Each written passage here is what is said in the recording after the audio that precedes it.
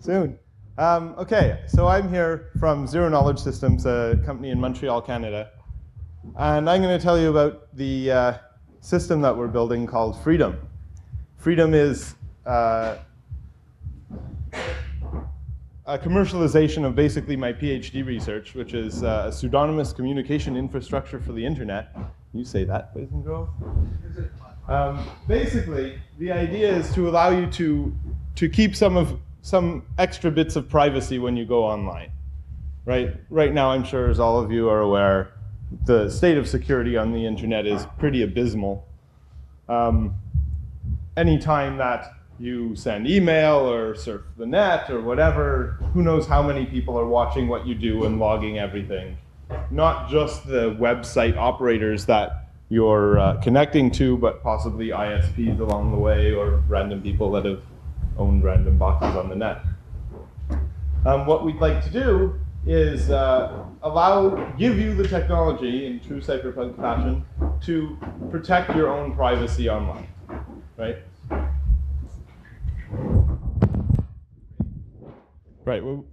What we'd like to do is give you the privacy to give you the software to protect your own privacy online.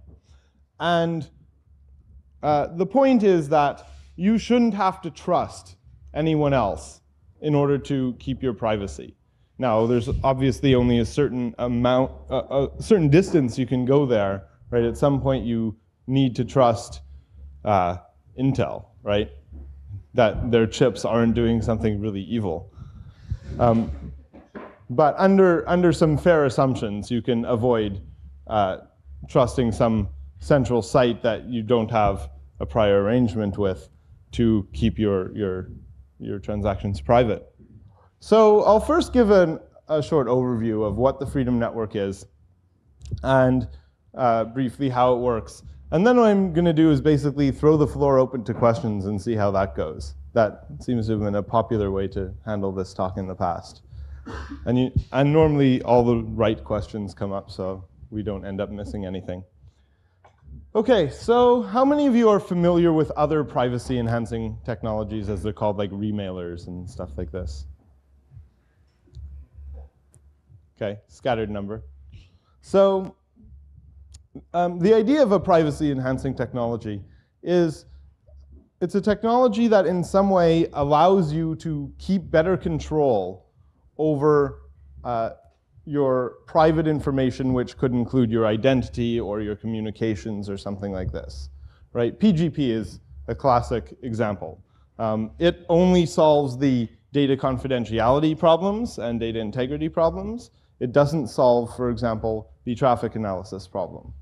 So let's draw a little picture of the different problems you can solve.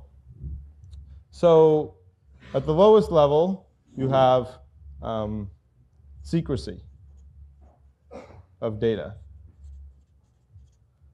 Okay? If below this you have, of course, just clear text. At the lowest level, everything you do online or through email or web or whatever is just going in the clear. And anyone with access to a machine between you and your endpoint can just read that value, read the messages, and do what they like with them. They can modify them, whatever. One level above that, we have secrecy of data. And what we want to achieve there is that an eavesdropper be unable to read the contents of your messages.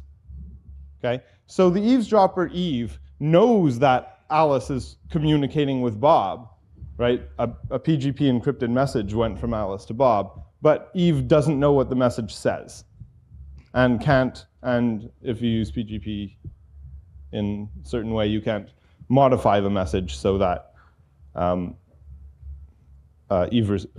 Bob receives a different one. So this is encryption. PGP, for example. This is basically a solved problem. We know how to do this, right? The fact that everyone isn't using it today just by default is a side effect of stupid politics.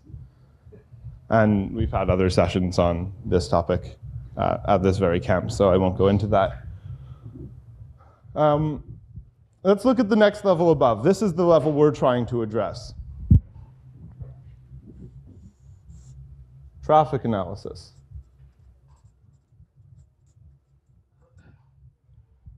So what traffic analysis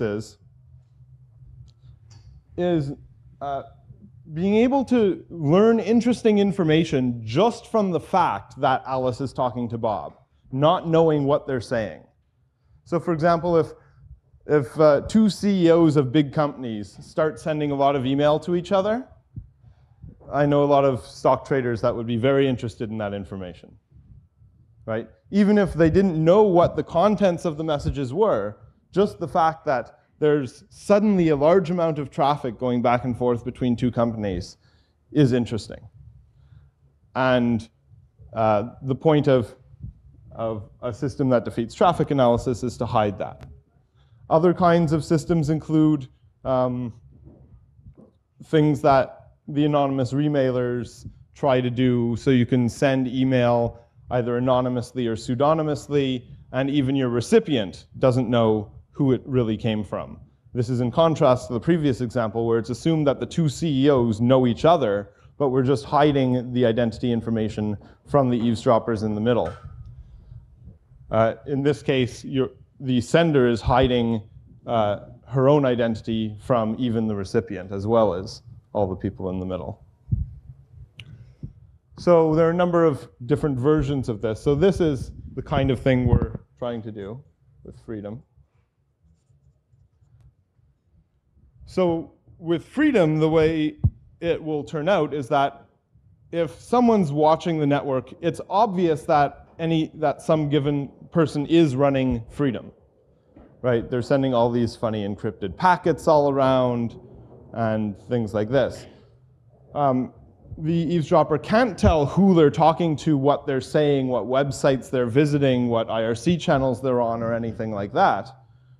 But they can tell that they're running freedom, and so they're doing something possibly interesting. Some countries don't even like that much, right? There are certain situations where just running software such as freedom would not be advisable. So above this, there's another level of steganography. And this is beyond the scope of this talk, but with steganography, the idea is to hide the very fact that you're communicating at all. So with traffic analysis, we'll start at the bottom. With secrecy of data, we're trying to hide the contents of the message.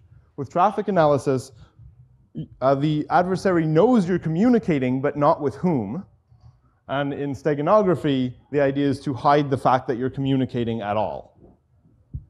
Okay? Obviously, the challenges go up as you go up this scale. And so does the interesting work. Okay, so we're going to be in this space right here, where we're going to try to defeat traffic analysis. I'll give a brief overview of how this works. Around the internet, what we do is we deploy a number of nodes called freedom servers.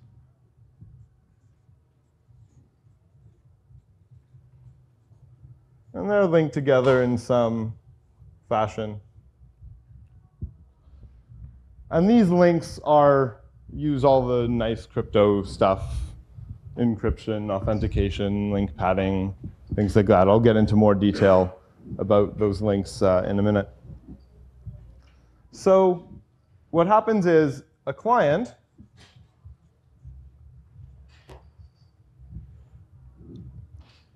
connects to the Freedom Network,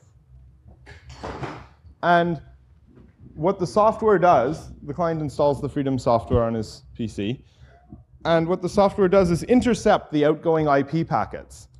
And instead of just sending the IP packet out to the internet to its destination host, say, how'd that happen? There. Destination host, say, some web server here. The packets will instead be routed through a number of these internal nodes in the Freedom Network. And eventually, so use a different color. And eventually come out and go to the web server. The web server, in its logs, it will just look like it's this machine that requested the page. This connection is in the clear because otherwise we'd have to modify software on every web server in the world, and I don't want to do that. So this link is in the clear, so everyone knows that somebody from the Freedom Network just requested this particular page, but you can't tell who. The basic way we achieve this is by using this link padding I mentioned earlier, where what you want to do is make it impossible to tell whether and in what direction actual data is flowing. So you can imagine someone just TCP dumping each of these segments here and just seeing, well, traffic goes from this one to this one, and shortly thereafter from this one to this one, and shortly thereafter from this one, and so on. And correlate the times packet arrives and things like this, and the sizes of the packets. And these are both problems with, for example, the existing remailer network, right? Certainly the type 1 or cypherpunk remailers are totally vulnerable to an attack like this, where you can just look at the sizes of messages coming in and out of the remailers. The Mixmaster network, the type 2 remailers, have fixed the problem of different sizes. There's still something of a timing problem, but that the network somewhat alleviates by doing random delays and shuffling and reordering of messages. So obviously random delays is not an option here, right? Mixmaster delays messages for like hours often. So I don't want my ping times to be on the order of hours. TCP just wouldn't like that. So we have to do something different to protect against traffic analysis. What we do is, instead of sending, we do also the fixed size messages. So all packets are one of a number of fixed sizes. And instead of just sending packets whenever they're needed to be sent, we send a data-independent amount of traffic. And what that means is that regardless of the amount of data we actually need to send, we're going to send some pattern of traffic anyway. So if we don't actually have to send any data, we'll just be sending a lot of random packets. And the idea is that an adversary can't distinguish a random packet from an encrypted packet. So the adversary looking at this link will see just this flow of packets, and he can't tell which ones are filler and which ones are meat, right? Now, the simplest data-independent function is a constant function, right? So the easiest way to think about this is we just send a constant rate of traffic on each of these lines. Now, it turns out that's not good for performance, and there are other clever things you can do. But as long as it's data independent, you get the properties you want out of it. And that means it can depend on other things, like the time or other properties, right? You can say, well, this network isn't heavily used at night, but so there's more free space, so we'll put more padding traffic in there to accommodate the people who go home at night and use the internet then. So that's a brief summary of how we get packets around. At any point, if there are any questions, just throw something at me.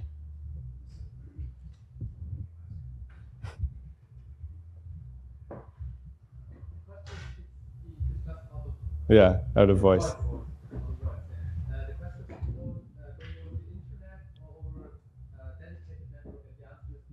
The answer is the internet. We would love to have it over a dedicated network. Yes. But hey, I mean, we're a startup, right? We can't lay our own fiber. In fact, there are some other clever things you can do if you're allowed to redeploy the whole infrastructure. And right? And I'll talk about the reasons why that is. It's actually a very interesting theory behind why it's a lot easier if you do that, other than the obvious things. Yeah.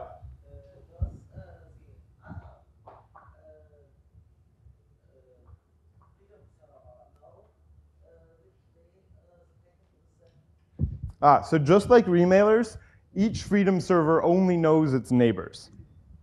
So this one knows it got a connection from him, and it's supposed to forward it to him, but he doesn't know anything downstream, including where the eventual website is or what kind of traffic it is or anything like that. The last guy, in contrast, knows what websites are being visited, but doesn't know who you are. So the standard argument is you'd need to compromise every remailer in the chain, every Freedom node in the chain in order to compromise the security of the system.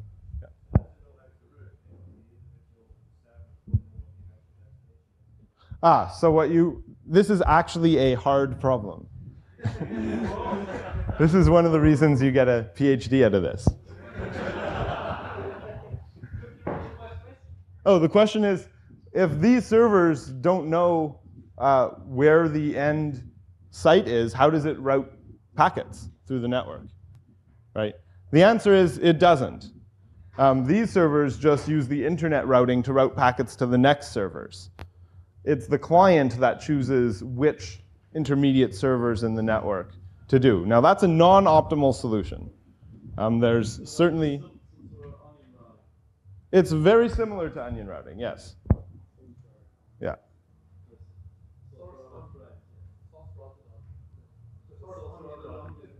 It's right.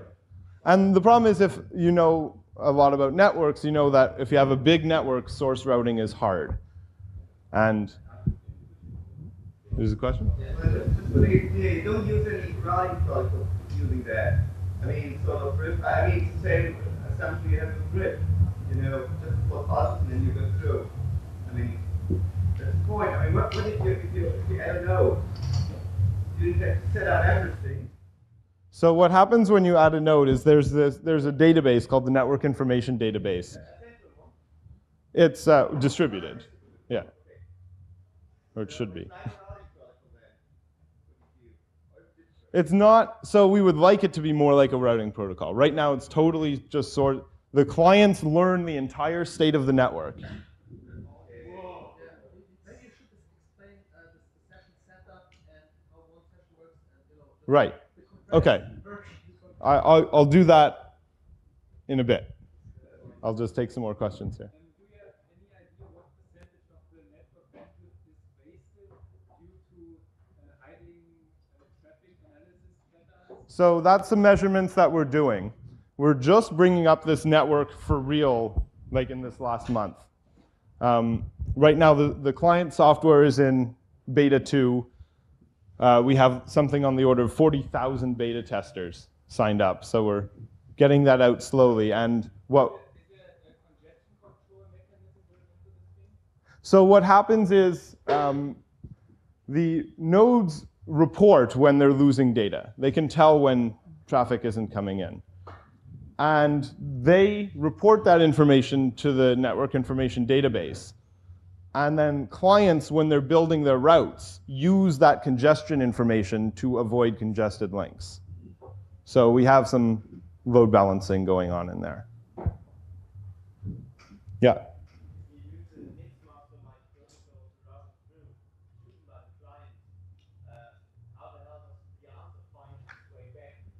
Okay, good question.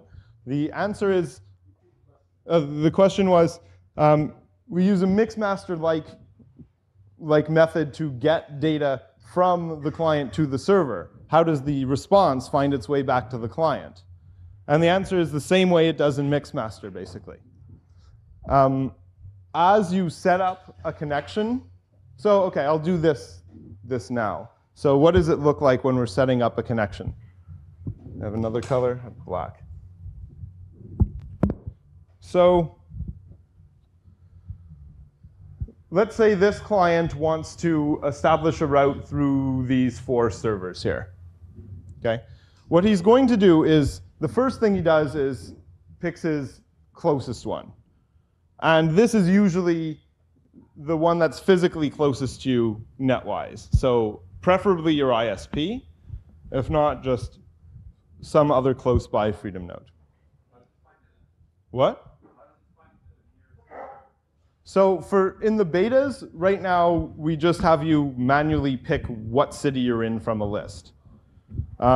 Eventually, we'd like to do an automatic detection by ping times and stuff like this. But usually, we can assume that the user knows what city he's in and can pick it from a list. Yeah, that's not that. What city are you in now? What about something like discounting maps? Right, so that's what we want to do eventually. Just do ping times and stuff. OK, question there? OK, well, we'll get to that after we learn how to route. After we route, we can reroute. It seems that this is quite clear at defeating the obvious traffic analysis attacks. Do you have any proof that this will actually be secure against traffic analysis?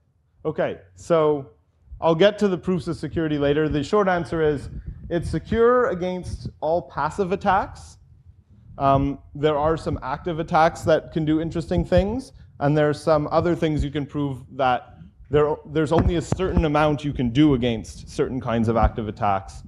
You can't prevent them altogether. For example, if you assume an adversary that's able to shut down arbitrary amounts of the internet in real time at will, you're pretty hosed. Basically, if he wants to figure out who is talking to this web server, he just shuts down the entire internet except for that web server and like one other Freedom node.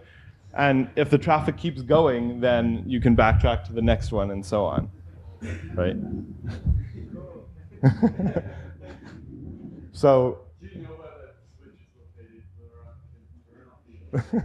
located?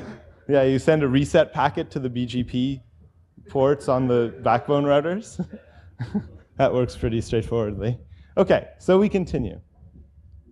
So after choosing the closest one, he also chooses his exit funnel. And this is a user choice as to where do you want to appear to be. Because the exit node is the one that the user appears to be at to the logs and everything, sometimes it's useful to appear to be in a certain country for legal reasons or political reasons, right? So for example, if you're trying to download crypto software, you might want to appear to be in the US or something like that. But I wouldn't advocate that. OK. And then in between, the client can either just pick them randomly, or the client can configure his software to say, I never want to go through these servers. I don't trust them. I always want to go through these servers. I trust them. The important thing is that you go through a set of servers that you don't believe will all be compromised or all collude. So if there were a server run by the US government, I wouldn't mind going through it as long as there were also one run by the Iraqi government. I could go through that as well, because the odds of those 2 servers colluding are very small. OK. How does this setup go on? The client basically sends a setup packet through the network, which establishes secure communications between the client and each server in the chain. So in addition to having these link-level encrypted tunnels between servers, there's also going to be a set, and unfortunately I've used my blue, between the client and the first server, the client and the second server, the client and the third server, the client and the fourth server. No, it will go through this, right? So think of it like an expanding telescope, right? So you have nested secure pipes. So what happens basically is the client sends a setup packet to the first guy, and that setup packet contains some information like who the next guy is, a set of encryption keys to use to decrypt data going that way and encrypt data coming back, a timeout value and serial numbers, some other things to prevent replay attacks and stuff like that. And then an encrypted payload encrypted for this guy that he just passes on to him. This guy, once he's done that, he sets up, if you're familiar with how ATM routing works, not the bank machines, but the asynchronous transfer mode stuff, they have these virtual circuit identifiers, and that's basically what we do as well. So this guy sets up a virtual circuit and associates that with the incoming connection from the client and the outgoing connection to the next hop. So now this guy gets the encrypted payload for him, decrypts, and he finds the same thing. He finds a couple of encryption keys, the address of the next guy, and a block of data to pass to him, and so on. And then when this last guy gets it, he sees that an indication that he was the last hop, and we're done. And then just an ACK goes back through the network, and the route is set up. Then what all those encryption keys were for is that when a data packet is dropped on the wire here,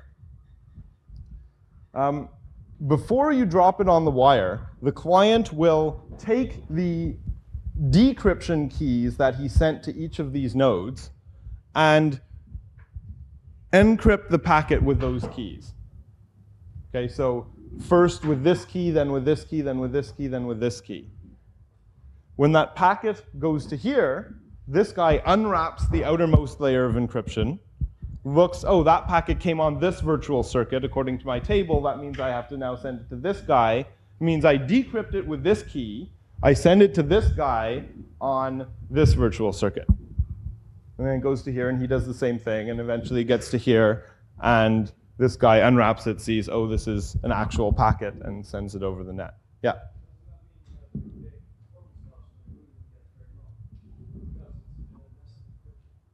So it turns out the encryption is trivial, right? Encryption is much, much faster than networks, right? This is all symmetric encryption we're talking. The route setup actually uses some public key encryption, but that's just once. You do that like once every while, like half hour to an hour or something. You might want to change this.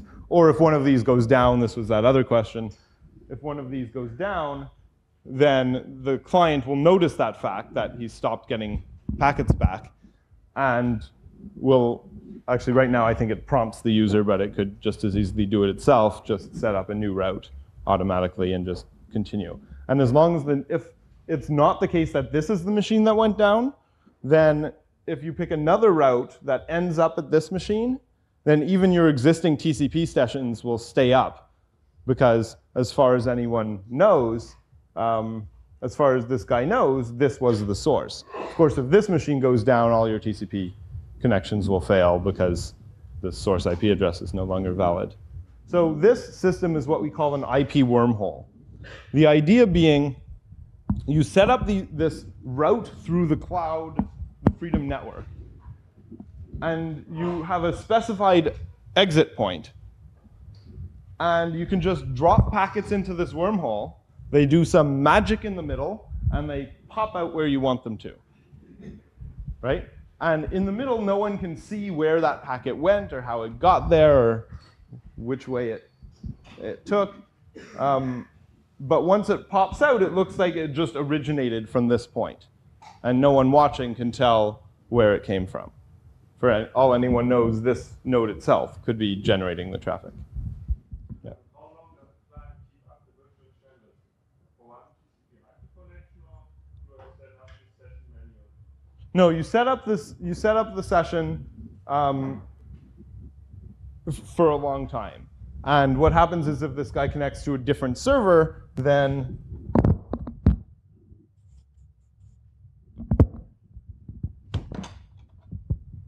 the packets pop out here and then just go over the normal internet.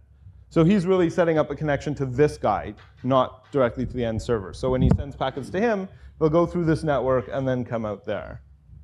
Yeah?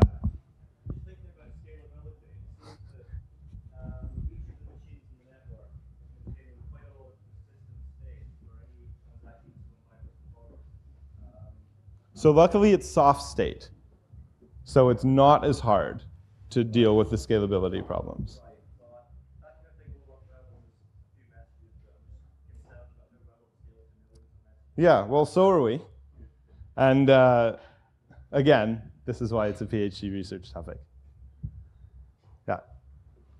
If the connections all come out of the same endpoint, I can correlate the data. I can say, okay, this freedom server accessed this website, this website, this website. And Oh, okay. try to reconstruct what's going on. So is there any way to randomize, at least a little bit, distributed over several freedom servers? So if I access one web server, one request will come from this freedom, one request will come from this freedom server, it will be like distributed. So it turns out that doesn't help as much as you think, because regardless of where the packets come from, it's pretty easy to follow people going through a website.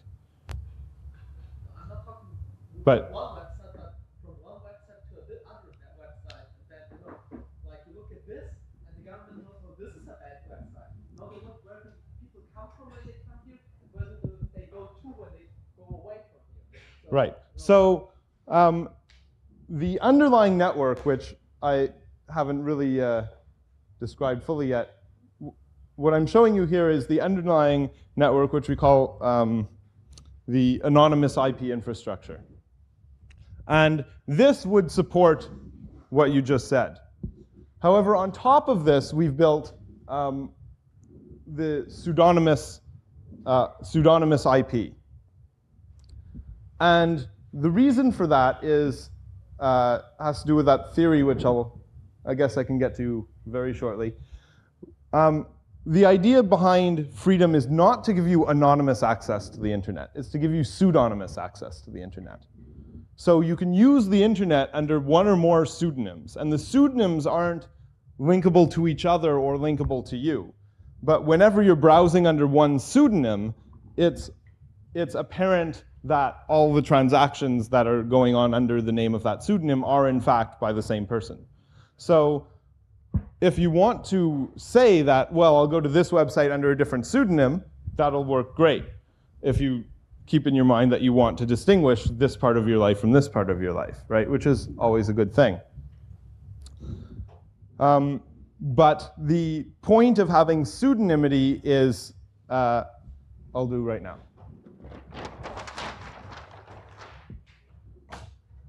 So this is the concept. This is sort of the motivation behind what we're doing.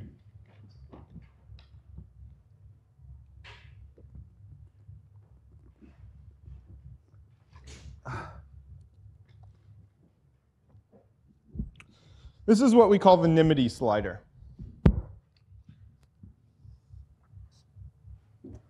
And you can think of this as a slider with a control knob that controls how much information about your identity is revealed in a transaction.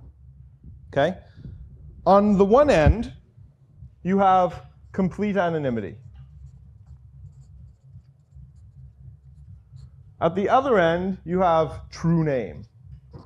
Now, just thinking about what a true name is a little bit of a philosophical discussion in itself, right? I don't necessarily mean the name the government knows you as on your birth certificate.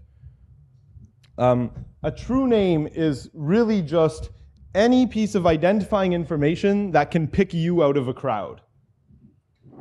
So if there are a crowd of people that could have been the one to perform this transaction, if I had true name information, it means I can select the right one from that crowd pretty easily.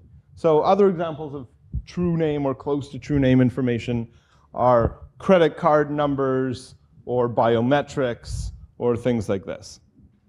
And one other aspect of a true name system is you basically get one, right? If once someone discovers your true name in any respect, say they discover your name or social security number, it's pretty hard for you to get a new one, right?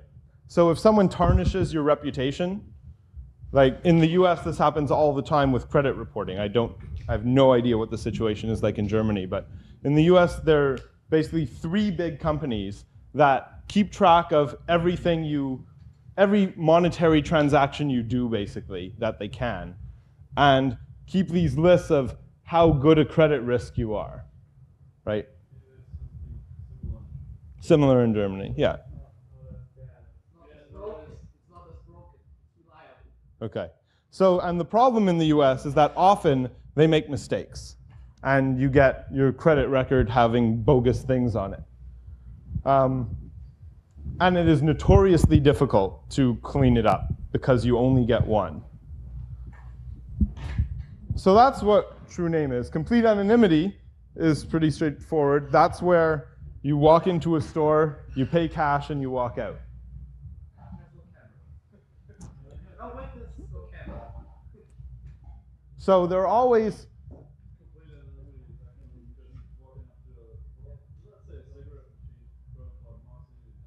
and sure. Yeah.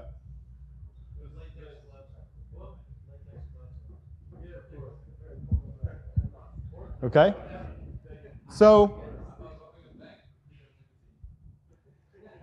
in fact, it's not, okay? And in fact, robbing a bank is probably more this next thing, which I'm going to talk about out here, a little bit up, which is linkable anonymity. Bank robbers have styles. They have modus operandi, right? If the same bank robber robs 4 or 5 banks, usually it's obvious that it was the same one, right? This is the distinction between complete and linkable anonymity. With complete anonymity, when looking at 2 transactions, you can't even tell if they were done by the same person or not. With linkable anonymity, you don't know who the person is, but you can tell it was the same one as before. Okay? So examples of this, other than bank robbing, prepaid phone cards, right? GSM cards, you don't give any identifying information when you buy them. So when you make a call, it is anonymous. But anytime you make calls with that same card, they're obviously linkable together. Right? Would be what? Voting. So there we hope you don't vote twice. I mean, the system is designed such that that's not supposed to happen. But, right, anytime that you can tell if it's the same person a second time, we call that linkable anonymity. Further up, we have persistent pseudonymity.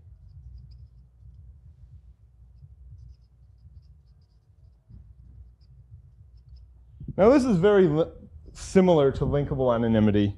This diagram is not to scale. With persistent pseudonymity, the idea is that you have some name, some well-identified name. It's just not your true name, right? This is a name that either was assigned to you or you picked for yourself. And it has a number of properties. One is that you can have more than one of them. So you can have a number of different pseudonyms. And this is useful for the reason I mentioned earlier, that if you have only one and it gets dirty, you're pretty hosed. Another useful reason to have more than one pseudonym is that you don't necessarily want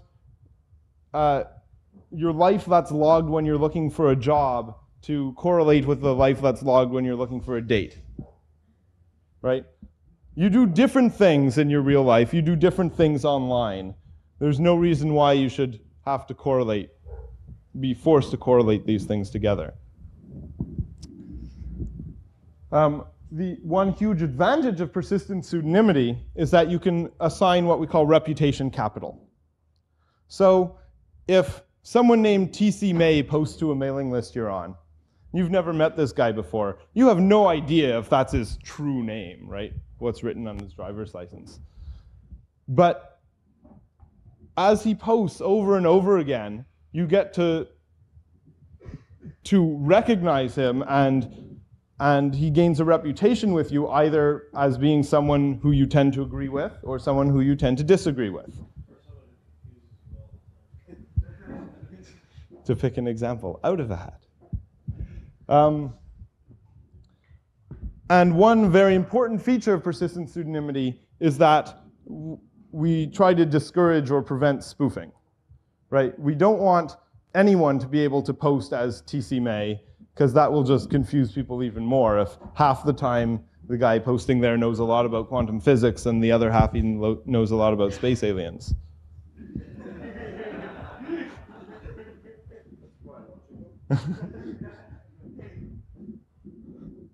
So, persistent pseudonymity is one of the most useful places to be on this slider, just for social reasons. Because you can have reputation capital, but you aren't restricted to one true name. That's a very useful place to be. Now, one of the important properties of this slider is that if you build a system with the slider in a certain place, it's easy to move up and it's hard to move down. Okay? So what I mean by that is that, let's say you have a system that supports complete anonymity, say cash transactions, right? That's a system that can support complete anonymity. If I walk into a store and pay in cash, I can walk out of there anonymous. If the shopkeeper and I, in the course of doing business, want to agree that as part of the transaction, I will reveal more information about my identity, that's up to us, and we can just do that, right? I can tell you my name while I'm giving you cash. So it's easy to take a system that was designed down low and place the slider anywhere you want above that, okay? On the other hand, let's say you're trying to buy something online today. Pretty much the only way to do it, to first approximation, is to send your credit card number over the net, right? We'd love that to be different, but that's the way it is today. Credit card numbers are basically true names, right? You, as I mentioned before, you have trouble changing that kind of information. It's way up on this end anyway. So let's say you wanted to buy something anonymously online. Can you give your credit card number but just withhold the identity information? So no. So this is the fundamental property of this slider, possibly should be more logically called a ratchet. That when you design a system, you should not force identity information to be leaked in the system, because then it's hard to remove it. If you design the system down here, it's really easy to add identity if you want it. So with that in mind, let's look at the internet today. The internet has these IP addresses all over the place, the source IP address and all this. And those are really close up here to true name, right? You basically, most people only have one ISP, right, or a small number. It's really hard to get an IP address in a random spot on the planet. And if you're one of a bunch of people and someone knows what IP address a certain message came from, it's usually pretty easy to figure out which one of those people it was. So the internet is up here, and by the theorem that says it's going to be really hard to do any of these things on the internet. For example, anonymous electronic cash. We know the protocols, right? We have the software. Mumble licensing patents mumble. But there's even yet a fundamental problem with deploying anonymous internet cache software, which is that as soon as you connect to the Mint or to the shop, they're going to know your IP address, right? That's not anonymous at all. So we need some kind of anonymous communications infrastructure in order to use at all the anonymous commerce infrastructure, which we could build, and there was a talk last night, I think, of NerdBank. So we would, in order to use any system like that, we need an anonymous communication infrastructure. So, or at least something lower than what we've got now on the slider.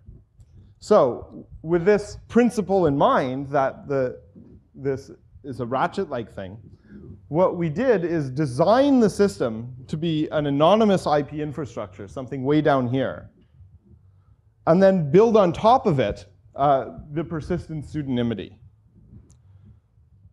One reason for this is so we can change our minds later. If we decide that anonymity is a good thing, then we can just do that. We just remove the requirement that you state your pseudonym when you make a connection. And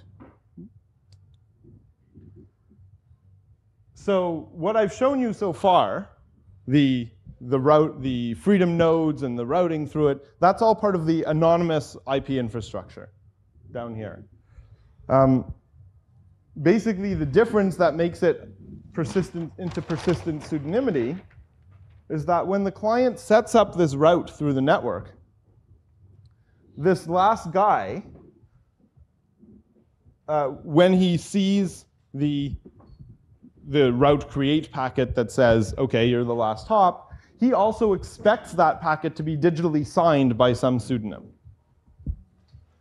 And if it's not, then the first approximation, he just says route create failed. It turns out we do allow some kinds of connections through the network that are actually anonymous, that you don't need a pseudonym for. For example, connections to the machine that generates the pseudonyms. Right? Otherwise, you'd have a nasty bootstrap problem. But in general, you need to prove you are some particular pseudonym when you create a route through the network. Note it's important that that happens here and not here, right? Because this guy knows the true IP address of the client. It's important that he never learn what NIM the client is. On the other hand, this guy doesn't know the IP address of the client, but he does know the NIM. Yep.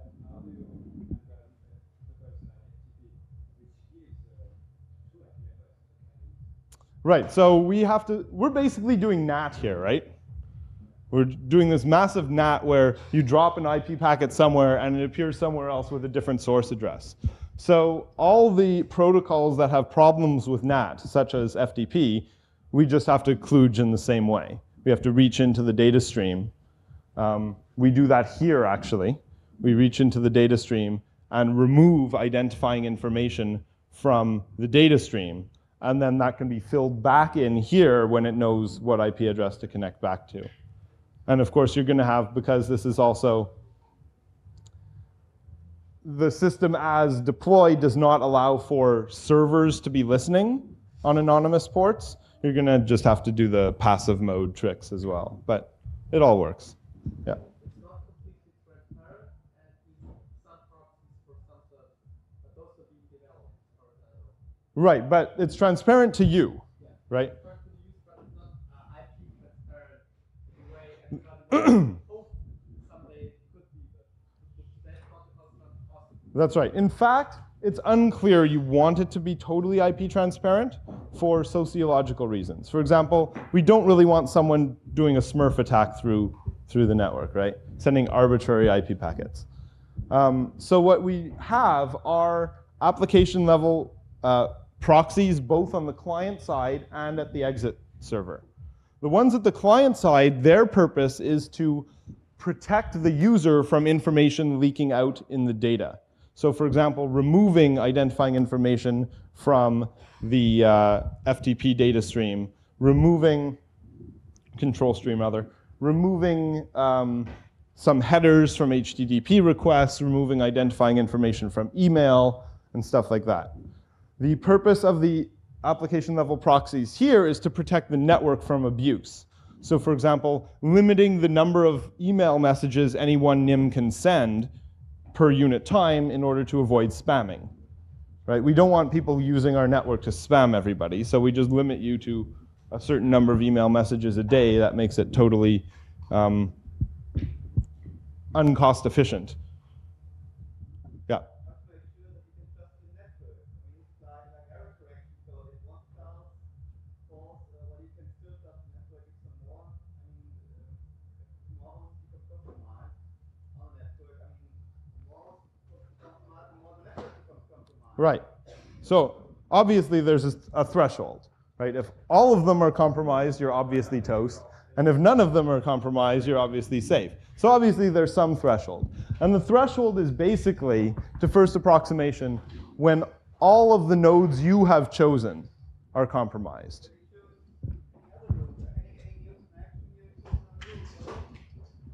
Any? Whoa.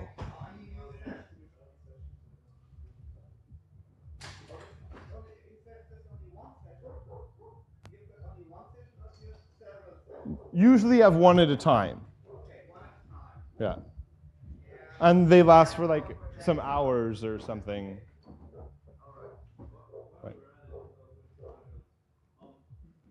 Does your network information database contain some sort of listing how much each endpoint is actually doing? Because when sort of like 10 people choose the same endpoint. Yeah, so there's congestion information. Yeah, I mentioned that earlier. There's congestion information in the network information database. If one endpoint says, no, I can't clear this anymore, then he just tells it to the network information database. Right. So the client can choose another. Right. The user will also just be, if one of them decides I just don't want to take any more connections, the user will just be informed of that when he tries to make the connection. He'll say, no, you can't use that one. Try again later or try a different one. Yep. Can the government track you down? So again, this depends on how much power you think the government has and how much you think they're willing to spend on tracking you down. So if they have the power to do this, shut down large pieces of the internet, then they probably can. But they'd have to do it in real time. So it's still pretty complicated.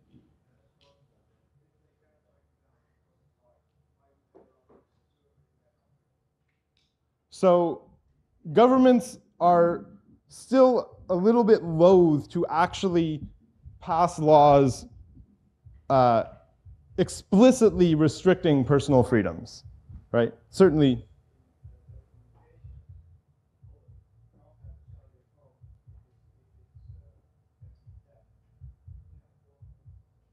Right, well, that's the case in the US as well. And there are actually some interesting stories going on right now with how the US law and Canadian law are interacting with cell sites along the border. But basically the idea is we want to deploy it before the government's notice. And then once a lot of people are using it and hopefully have their lives made better from it, it'll be much harder for governments to say, oh no, we want to stop that, right? Imagine if governments all of a sudden thought chat rooms were a bad idea, right? You know how many people use chat rooms now? I mean, it's a substantial fraction of the actual population. So if the government tried to make something something very popular, illegal, there's significant social back pressure on them.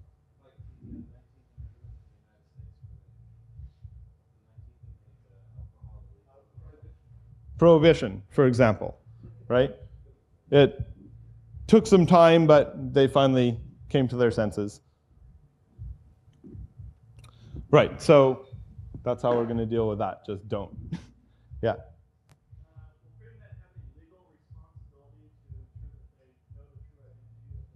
In fact, the name of the company is Zero Knowledge for a reason. We have no desire to know the true identity of the NIMs, right? We, in fact, explicitly go through several hoops and complicated things so that we never learn what real user is behind what NIM. Now, we do know, for the most part, as I mentioned earlier, we're not doing steganography. We would know, for example, that you are a Freedom customer, right? You are using Freedom, whether you bought it from us or you bought it at a store or whatever. By looking at the network traffic, it's clear you're using Freedom, but we have no idea what NIMS you are and what you're doing with it. Well, my question really is, do you have any legal responsibility to do this? I know this is your intent, but if someone uses Freedom to perpetrate a large crime, let's say, I mean, they can use any network. Right. So no, there's no legal theory that says a service provider needs to have true name-like information for his customers. Germany, that's like the way it is. If you did that, you would have to provide tapping interfaces on each phone as well. And you have to pay the cost for the tapping. That's right.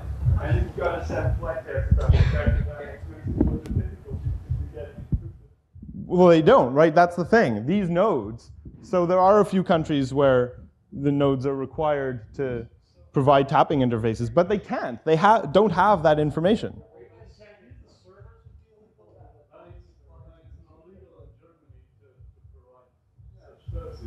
That's right. It's in Tonga. They can go and swap with Tonga. So you don't use the server in Germany. They can exploit all servers in Germany. As long as you're using servers outside of Germany, it doesn't happen. Just doesn't happen. Okay? Would a German ISP be allowed to just carry that kind of packet? Okay. That's the only thing. Yeah.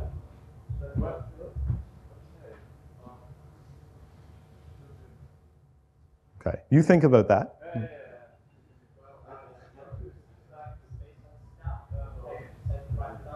And what's that? Seems like it's based on the Sedan package, which is a handshake sent by the client, which with a private key for all the servers on the road. So it could be done if you have the first packet with the private key, then you can wait from that. So, okay. We use mechanisms known as perfect forward secrecy in order to avoid attacks like you just tap all the traffic today, record it on a big tape, and then sometime in a year you go knock down their door and discover their key and get all the traffic from the past year. So the idea behind perfect forward secrecy is that in order to decrypt the traffic, you have to know the key in real time. Right? Once the session is over, keys which were ephemerally created using something like Diffie-Hellman, for example, are forgotten about. Right? The servers don't keep a record of those keys.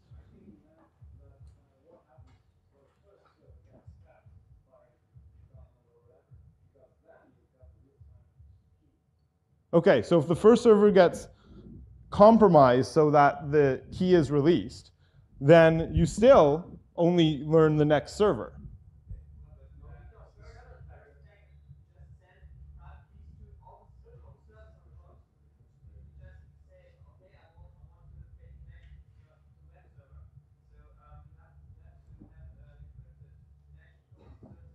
Right.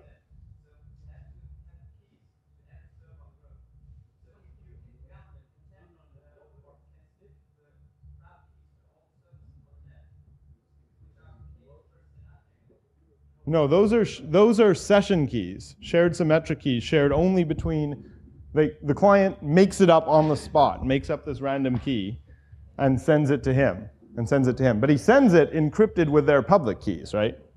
There's a public key part.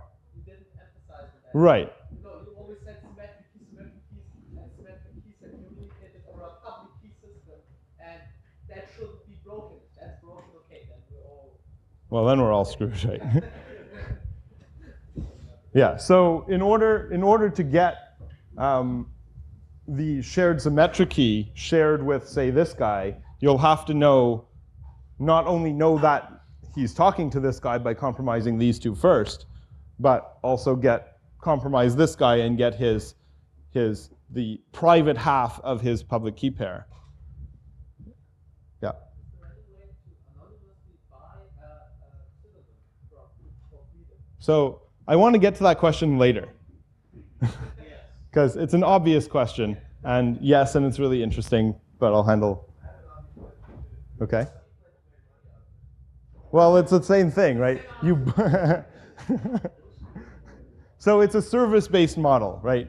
You pay for pseudonyms, basically. That's right. Yes. Yes. What? Oh, implying that the client and server are freely available. Yes, the client is free software. It will eventually be open source software after we're done with the betas and all that. The servers, not only are they free, we pay you to run them. Right? So server operators get a cut of monies coming in from clients.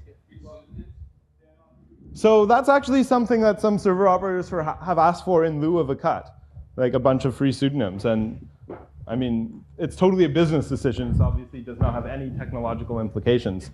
So I mean, you just work out a deal with the business manager. And So yeah, ideally you don't buy a freedom account with your credit card. so ideally, no, but that's that other question that I'll get to later. Yeah. Are you concerned that some corporations, perhaps web servers, placing maybe sufficient value on their logs that they're prepared to scale a few people away completely, might just block the nodes that they're meant to be freedom nodes? Yeah, so that's always the case. That it's true today that web servers can block any large network they want. They can block AOL, they can block Freedom.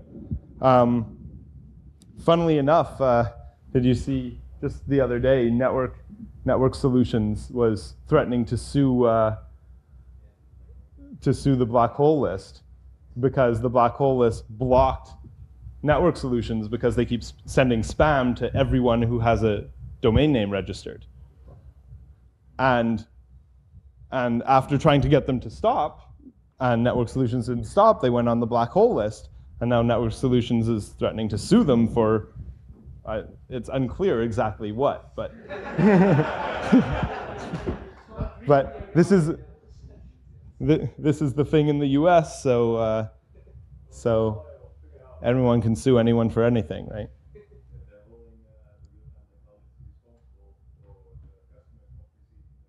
That's right. That's what they said. That if you just block all traffic from us, you'll not only block the spam, you'll block the actual bills that we send out, and customers won't receive them, and then their domain names will go away, and it'll be all your fault. And it's like, yeah, right. Stop sending spam, and we'll make the problem go away. One more question. So if you have a certain pseudonym, that I suppose you're always using, say, freedom server as your endpoint. It's not like you're choosing your freedom server based on, oh, this freedom server is close to this and this website, so I'll use this or this. You can do that. But it's voluntary. It's totally up to the user to configure whether he wants a random exit point chosen or one that's near the destination. Actually, you can't just automatically choose one near the destination because the exit node is just where the packets come out, and then packets from there can go anywhere on the internet. So unless you know you're only going to be communicating with one host and thus manually choose a close one, you can either say, I want to appear to be in Israel for some reason, for some legal reason, or you can just say random. Yeah. Can you actually somehow question the end node? How many hops it takes the end node, or it's the route from the end node to the web server you connect to? From the end node to the web server. Like, measure the performance of the end node.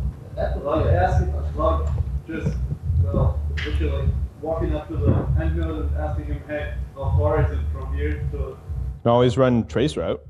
That'll just work, right? The traceroute packets will drop into the wormhole, appear here, right? What? Of course you can. If you have a proxy, well, depending on the protocol. Yeah, UDP packets just work. Yeah, this is doing it. If we didn't force things to go through certain application level proxies, then this would just be an IP wormhole. An arbitrary IP packet would disappear and reappear. Could be anything in IP. What we do is, for certain protocols, we just allow it to go through if we don't need to munge it.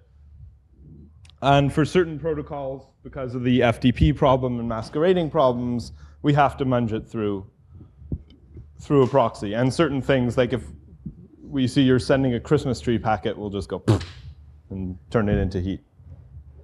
Yeah. The setup of the single server. So if somebody says, okay, I'm going to set up a single server for you, there have to be some standards of physical security policy, like there are tons of concepts you need to think about. Almost like setting up a CA. It's not so important because it's not a single point of failure, but if they're all, Right, so that's the thing. But as long as most of them or many of them are set up correctly, it doesn't break down. So that's why we don't have to require a strict standard, but certainly we have suggestions, right? Is that an open development from the community, or is it done inside of the Freedom Corporation? Well, we have basically a list of recommendations that I don't know if it's on the website or not, but certainly it is. Yeah, so it's on our website, and certainly people are free to make comments on it. Yeah. Yeah, I mean, as I said, this is my PhD thesis, so all the protocols and stuff are going to be published. We'll make an informational RFC out of it even. And after that, we want to encourage people to write clients, say, for different OSs. And, is someone going to ask that question? So, we're a startup. We don't make money. Venture capital, right? We actually are just doing venture capital right now. We were privately funded for a long, long time, and we just recently did a VC round. Are there any restrictions on what kind of venture capital you're going to take? Because the privately funded part was a very important part, at least for me, about zero knowledge, because if you trust the people who fund this, grow this company, something different than, Microsoft says, okay, we're just going to buy this, pocket change money. Right. So, I mean, certainly I couldn't comment on specific policies for choosing VCs, but we're obviously well aware that we want to keep control over what's going on, and we don't want some to be bought out by someone who will just kill the project. We're not going to go public in the near future. Is there any plans or no comment? So I can't comment on that.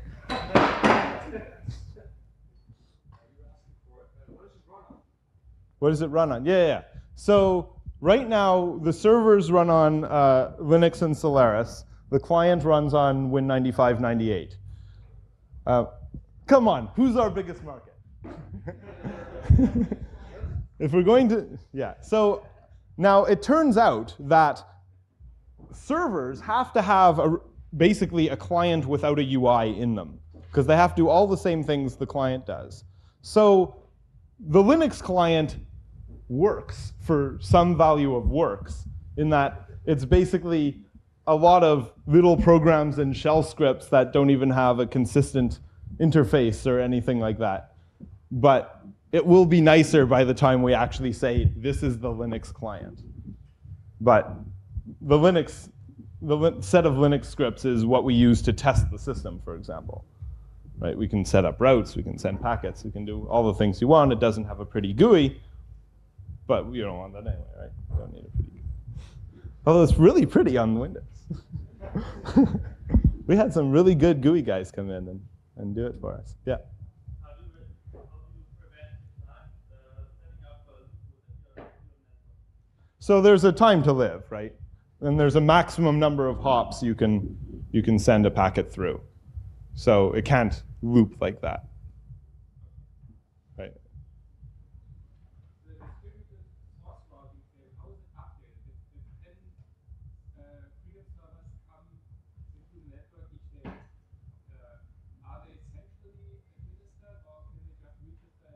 it's centrally administered because we want, at least initially, to have some control over the topology of the Freedom Network. So when a server operator wants to join, basically he contacts us, we make an arrangement with him, we say, okay, you'll come up, you're in the Netherlands, there are these other nearby ones you should be peering with, and we manually set up the peering tables. We don't anticipate that server nodes will be coming up at such a high rate that we'd want to put a person out of the loop on that. But because these servers don't have to be trusted, actually, because there's only one not trusted server in that link. That's right. They don't have to be totally trusted. We do try to give some indication when someone runs a server of what organization is running it and things like this. For example, if we know that some company is running 20 servers around the world, you want it annotated in the network information database that these 20 servers are all run by the same company, and so you should never pick 2 of them to be in your chain, right? The software will automatically do that, yeah. Where does the congestion information come from? Because actually, when I'm thinking about it, there might be a possible attack when your entry server is compromised. If the data provides you congestion information, because you can sort of isolate. So, right, the congestion information is in a distributed database, but it's signed. It goes to a central place where it's signed and then published. So compromised nodes can't forge that information. So they can prevent you from having it. But, I mean, denial of service attacks you can do very little about in general. But they can't give you fake information. So what we want to do is distribute it so that we're not relying on any one piece of trust. So there isn't a central administration point for all the nodes, right? There's the set of keys that sort of, there's the CA, basically. So there are the CA keys. And obviously, if the CA is compromised, well, that's bad, right? So we know how to do this. But that is basically the point of failure, which is if the CA key is compromised, then, for example, no more NIMs could be created. This is also an answer to a similar question. What happens if we receive an injunction, right? The Church of Scientology comes and says, stop, right? So the answer is, we run very little of this network, right? So if they come to us and say stop, basically what we'd stop doing is making new NIMs. But we have no way of stopping the existing traffic from flowing. And we want to make sure that's the case, that it would be very hard to stop traffic from flowing. Yeah. Is there any way or any idea to create a parallel universe of NIMs with a different CA? It would obviously not be in your business interest, but just in case something happens to zero knowledge, if it would be right. So technically, it would just work.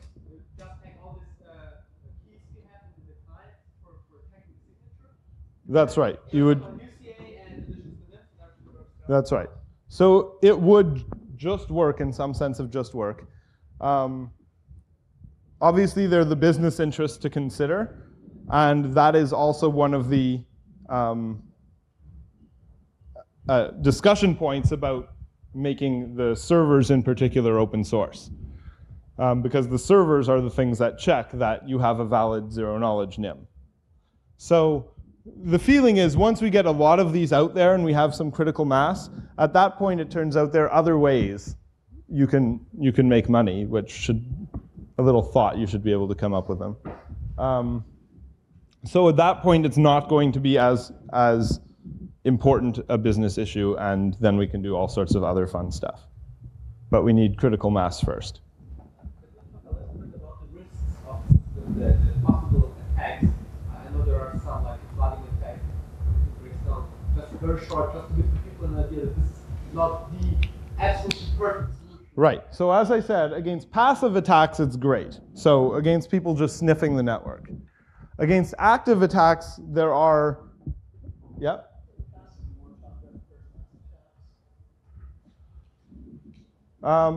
That's not quite passive because you have to compromise two nodes.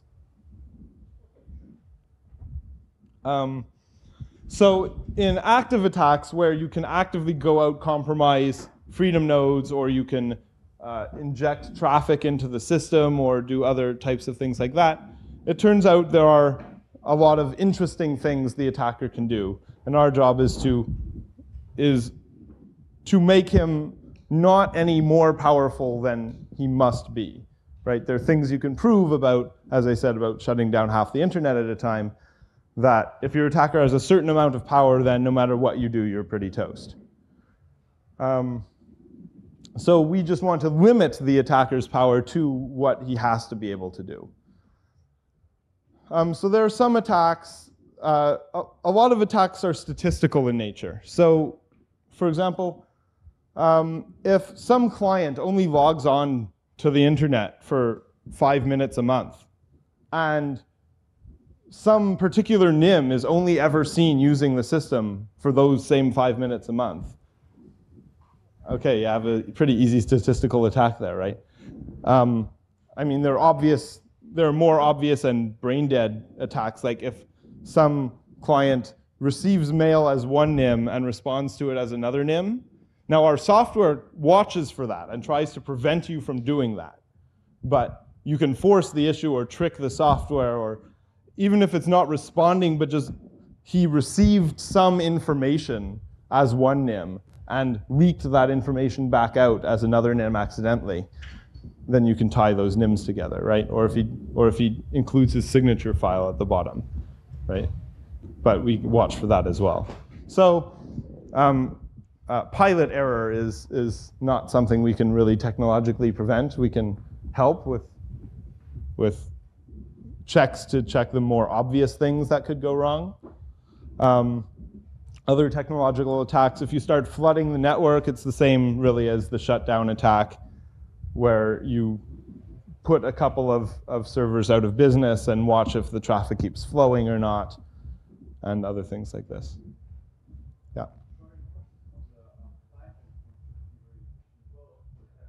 Right, so this is something we just have to assume, that your client is secure, right? If your client is owned, then you're toast, right? You have no hope. Because what's your trusted computing base? If You can't protect against crime. Yeah. If it's possible to get into the system, you just can't protect. Yeah. The question already asked, but you were going to get back to that. How do you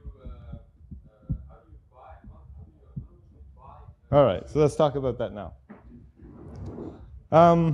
Okay.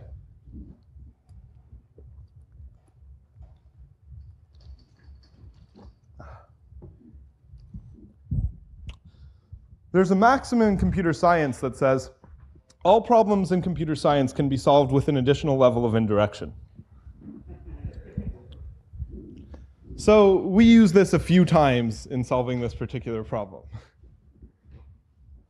So what obvious thing doesn't work? So you'd like to be able to just go online and go to some form and enter the NIM name you'd like and your credit card number, and it would send you something, right? That obviously sucks, right? That would tie the credit card number to the NIM you bought. Turns out the US even has rules saying whenever you sell something by credit card, you have to record all the information about the transaction. So we would be forced to record what NIM was associated with the credit card. So that solution's right out. We don't even support it.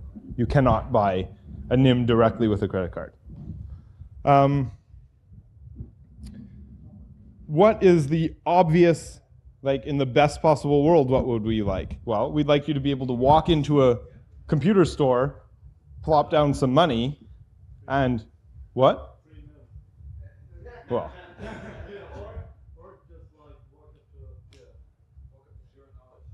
Walk up to a vending machine Sure, sure. A vending machine, an ATM, a store, and do it in person with real money, right? Like a new machine, like a cigarette machine. Just walk up, put some money in there, and Right. go out. So, turns out our technology supports that because we would love to do something like that in the future. We're not going to do it right away. What we will have is just boxes, like in real computer stores, like the software, and it will contain a serial number. So this is one of the levels of indirection we're using. You don't buy NIMs. What you buy are serial numbers. So if I walk into a store and say, hey, I want to have a new don't know what, and then you pay it, and 2 weeks later you come back and, hey, I want this new, and the shopkeeper, aha, these cards. Right, that's why you never tell, that's why the shopkeeper is not involved in actually creating the NIM, right? You just go, you buy the box contains the serial number. This is what you do with the serial number. You go home, you install the software. As I said, the software allows you to set up routes through the internet, through the Freedom Net rather, without having a NIM, but only to do a handful of things like create a NIM.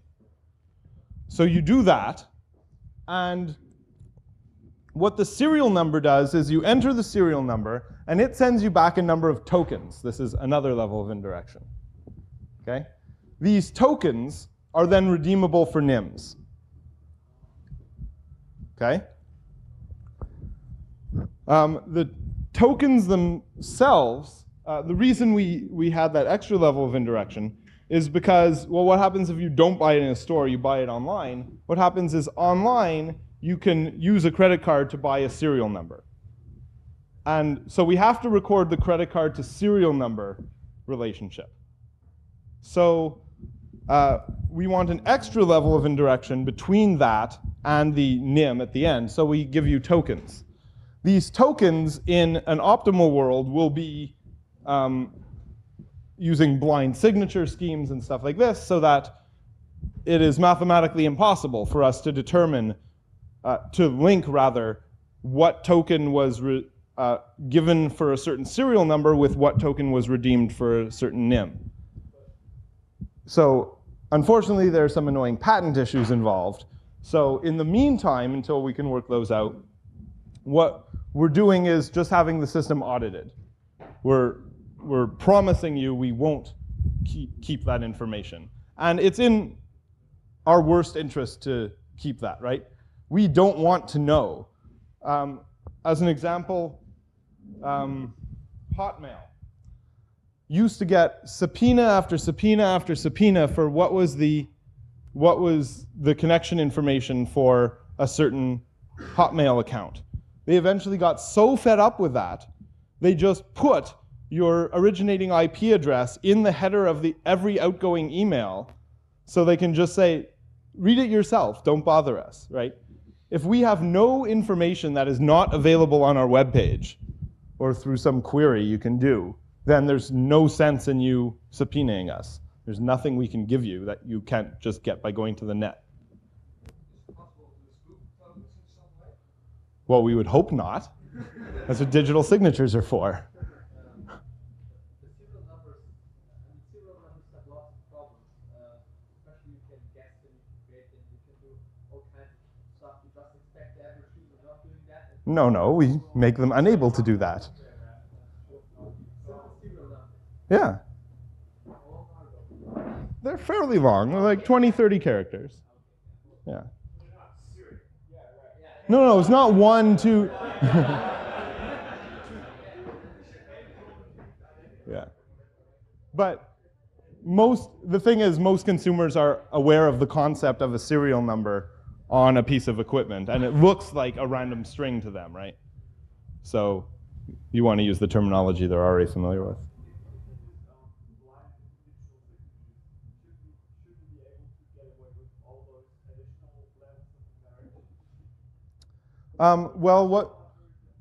So no, this is why. Generating a token is an interactive electronic process That is, the client has to generate the protocoin, send it to the server, which signs it, producing a mesocoin, comes back, and you produce the token. On the other hand, if you go, so for that reason, we cannot have you just buy, like go to a physical store and buy tokens, right? Because you have to do this interactive process. So the thing you go to the store and buy has to be something before the token step. So we have to have this extra serial number thing in there, which is also useful because it means that, for example, at DEF CON, we handed out 1,000 sort of strips of cardboard with serial numbers printed on them, right? And we could do that. And this is the whole vending machine concept, right? We can have a vending machine that just drops these pieces of cardboard, right? So it's a nice, useful property to have. How far is it possible to integrate public keys which will be typed every NIM into other programs? Yeah. It would be very obvious to use the NIM as a PGP signature for this NIM. Exactly. And in fact, all outgoing email from NIMs is automatically signed. Encrypted to who? If it's sent to another NIM, it is automatically encrypted. Right? So if it's sent from one NIM to another NIM, the software will automatically sign and encrypt it. Decrypt it on the client, right, when he downloads his mail. It's really interesting how we do mail. I'll get to that. I should have time to get to that. Wait, what was the other point you were making? Signed. Oh, can it be integrated with other things? Yes. So what we want to be able to do is have some kind of LDAP query on the NIM server so that automatically integrate with programs which do encryption. We're probably going to support OpenPGP first. Right now we're just doing some throw-it-yourself stuff, but we'll go to OpenPGP. No one's asked, and I hope you don't actually need to ask, but all the algorithms, the crypto algorithms we're using, they're like exactly what you'd expect, right? Nothing proprietary, nothing 40-bit. I mean, we're talking triple DES, Blowfish, DSA, El Gamal, right? Any what? The answer is it was written in Canada. So there are export tweaks. Canada does have export laws for crypto. Basically, you're not allowed to send it to Angola, Myanmar, and Yugoslavia.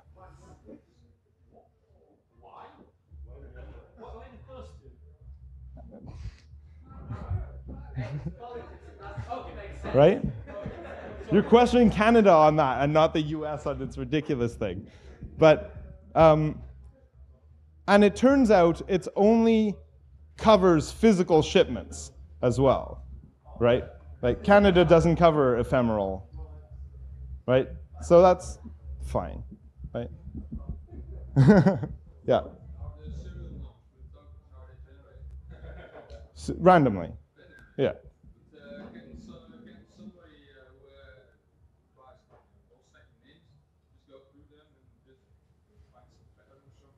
Well, then it wouldn't be random, right?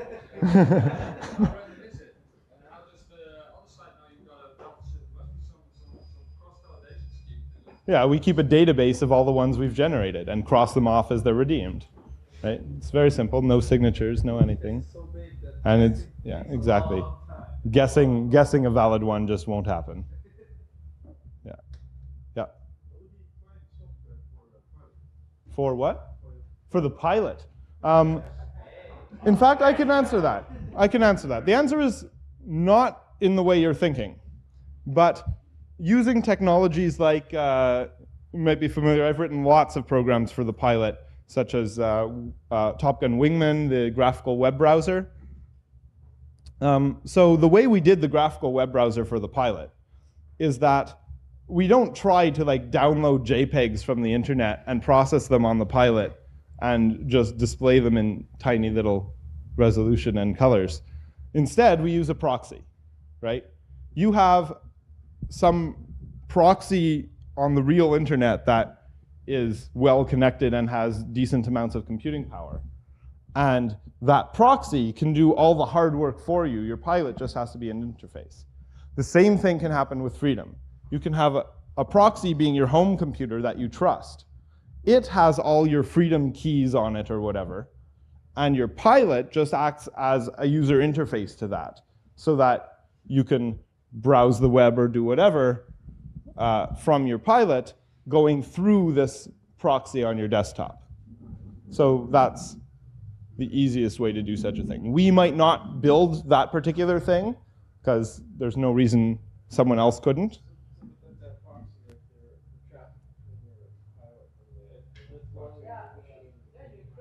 It's encrypted. That's easy, right? That's a point-to-point encrypted link, one shared secret, and that problem's solved, right?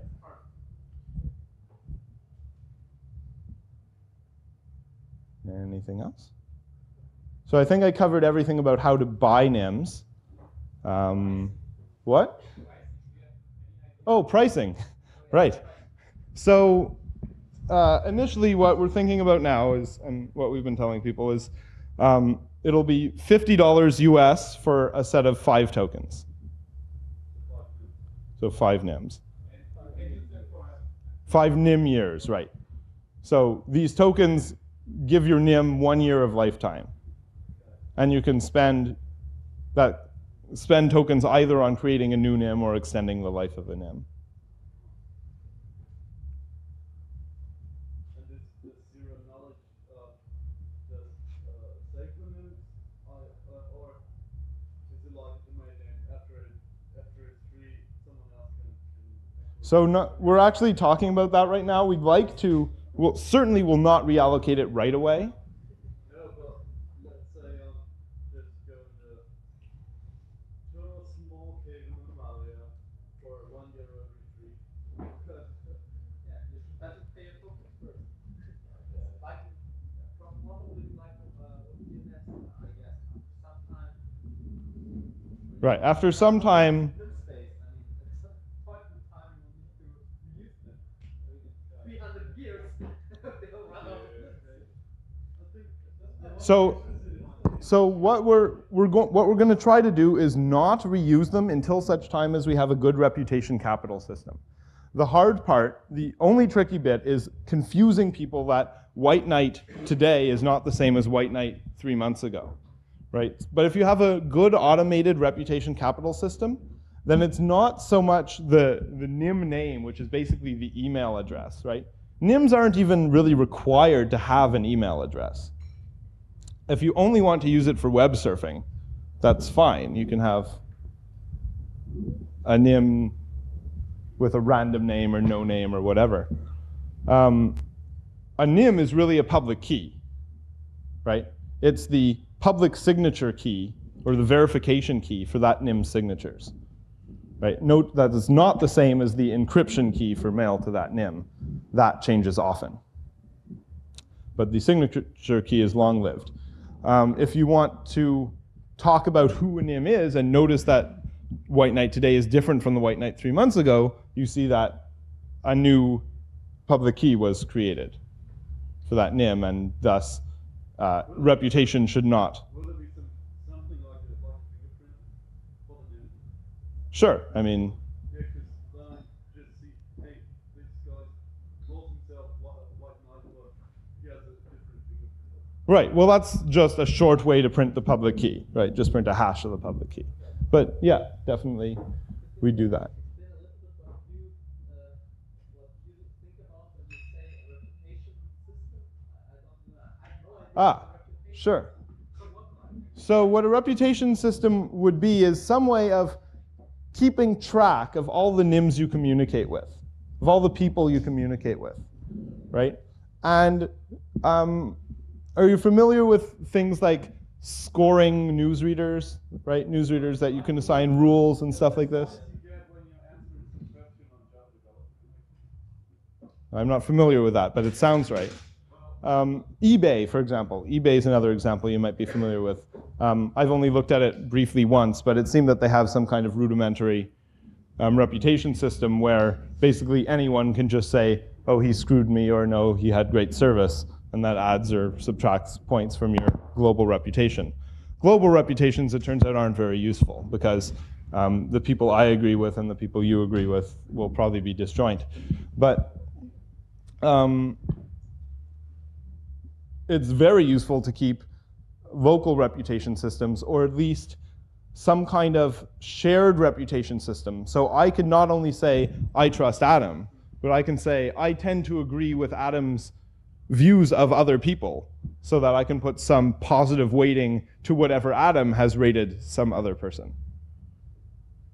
Right, so, and this kind of automated system, there's been so little actual work done into such things, and the obvious maths behind them turned out to not work, and you have to do some complicated things to avoid very strange results. But so what you want to solve is the last move problem, basically. And the last move problem is someone creates a NIM and does business with people and then does a transaction where he cheats and then kills the NIM, right? What you want, in order to solve that problem, you want it to be more advantageous for the person to keep a NIM with good reputation than to cheat someone once and have to start all over again.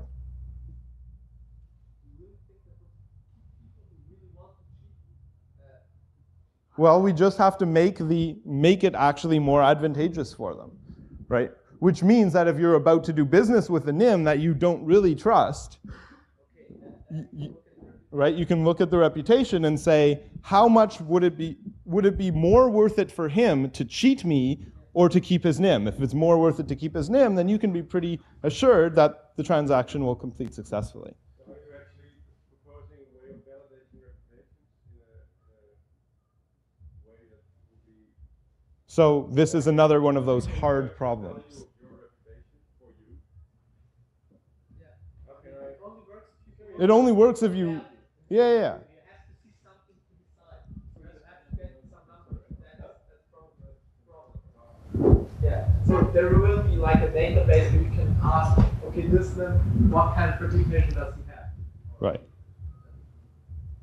Right, exactly. And then some kind of complicated math, which isn't all worked out yet, and isn't much worked out yet at all, to figure out what the value of the reputation is.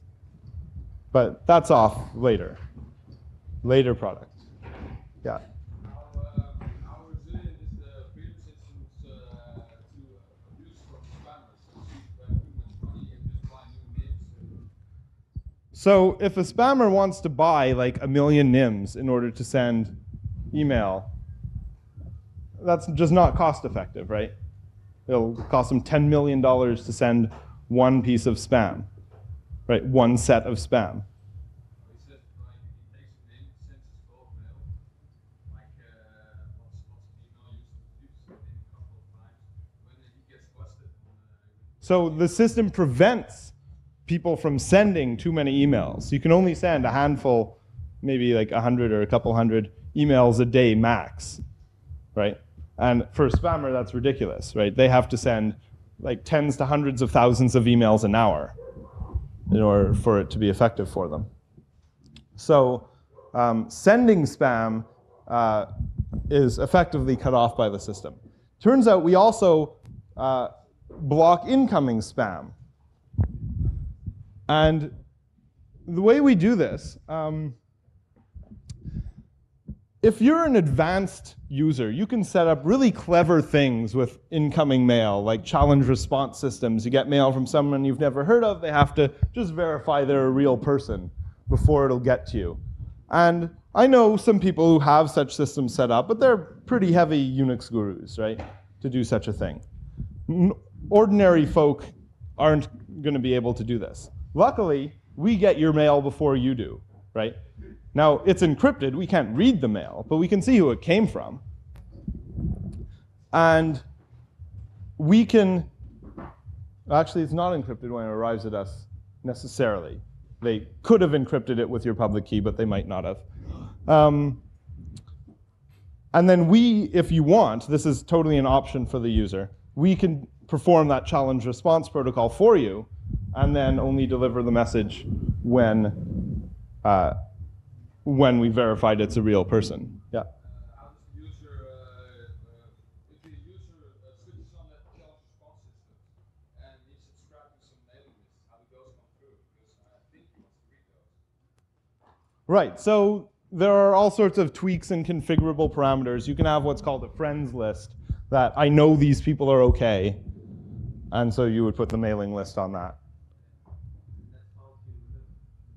And that's bound to your NIM, that's right. Yes, not to your real name. That's right. So I said earlier I was going to show how mail worked through the system, so I'll do that in a second. I'll get these questions.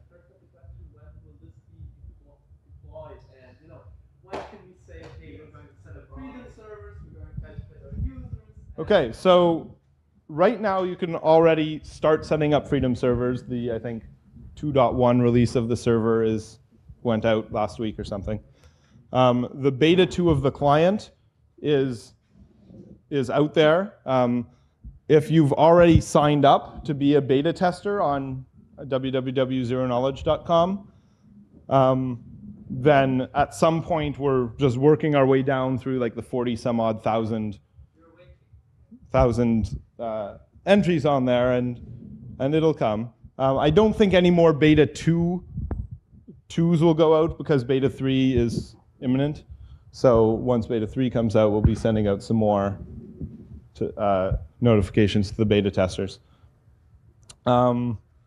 Yeah, so real soon now, as they say. What do you expect it to be really, commercial grade for an open public shrink wrap, Windows user compatible, I have no idea. Yeah. Do you think within this year, next year, 10 years? Oh, I'm certainly hoping by this year, like by the end of the year. We've been working on this for a while. Time to get it out the door. Yeah. Does the current beta client software actually work with distributed server? Because The current what?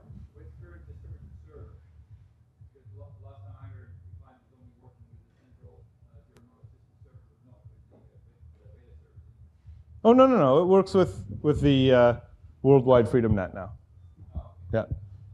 And we have servers deployed in lots of places. yeah, my organization had one, so I was wondering, but we couldn't get it connected. Right. But anyway, Do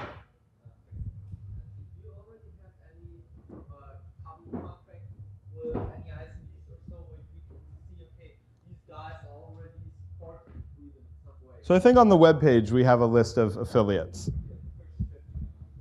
Yeah. Yeah. So we do have an ISP affiliate program where ISPs, when they run Freedom servers, not only do they get a cut of the traffic that I said before that Freedom servers get some money, but also any of their customers that sign up to get NIMs, they'll get an extra cut of those. Okay, so, oh, another question? Yesterday we heard about Free Swan project. Right? Is this and the Freedom project connected in a way? They're not connected.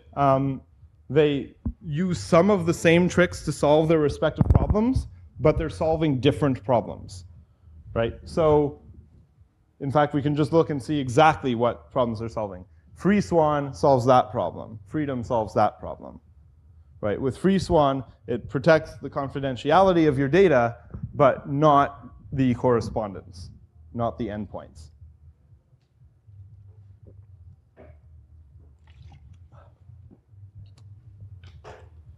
Okay, I'll talk about mail a bit. It's pretty neat. We have when you do this demo live, it looks really cool. So, the way mail works, I'll just talk about incoming mail to a NIM. Mail comes in to the NIM white knight at freedom.net. Freedom.net has an MX address that points to one of several Freedom Mail gateways. So the mail comes in,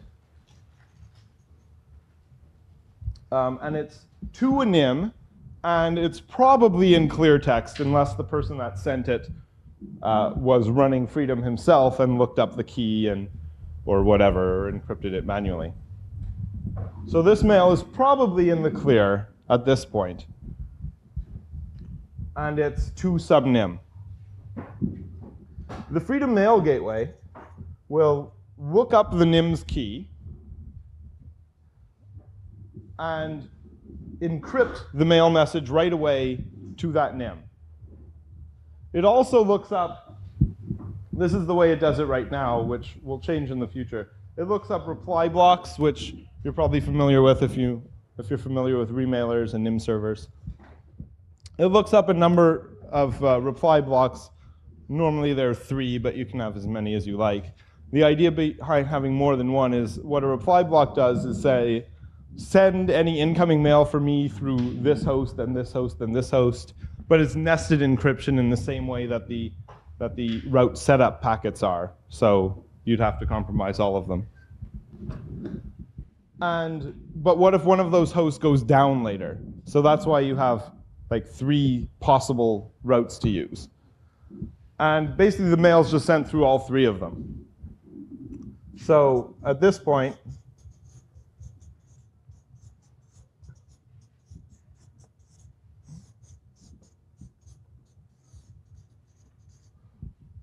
the mail gets encrypted and distributed and eventually ends up in the user's pop box, right? His mail spool, where it appears basically as a MIME message of type application XZKS mail message or something, and the body is just encrypted data.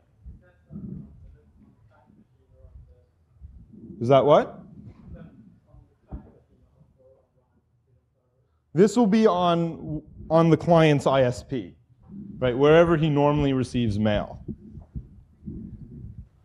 So if you went in and just, from the client, you telnet to your POP server port 110 and just do a list and retter and look at the email, you'll just see this big encrypted mail message.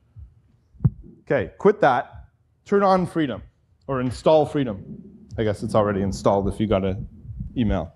When you turn on Freedom and you go to your POP box, what happens is the Freedom software on the local client notices that you're trying to make a TCP connection to port 110, right?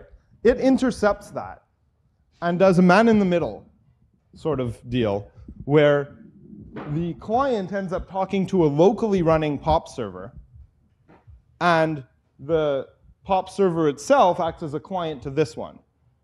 And then what happens is this POP client will download the encrypted email messages, decrypt them, and then present them to the user. So what the user would see if he did telnet mypopserver.com port 110 and did a list and retter is he would see the email message in the clear, which is a really cool demo that you just telnet and look at it and you see, oh, the raw data is encrypted, and then you quit and start Freedom, telnet again, and list, and the raw data is now in the clear. It's a very spiffy demo. But that means this is the kind of thing we do so that we don't have to give you new client software for anything, right? You can use your ordinary Eudora or Netscape or whatever you use for mail and news and web and whatever, because we do the stuff at the protocol and the IP level, not as a separate client program. Yeah? If you use POP, the username is password or clear text of the line. When the snippet between the POP server and the client, if it gets its mail, the mail is encrypted. The header is probably the NIM. No, the header does not have the NIM. That would be sucky, right? The mail message, when it's delivered to here, has the client's real user ID on it, right? So it says to ENG at CS Berkeley Edu, right? Not to White Knight at freedom.net. And the body is just this encrypted mail message. When Freedom decrypts it, in there, it will be the actual headers. Right. In the back?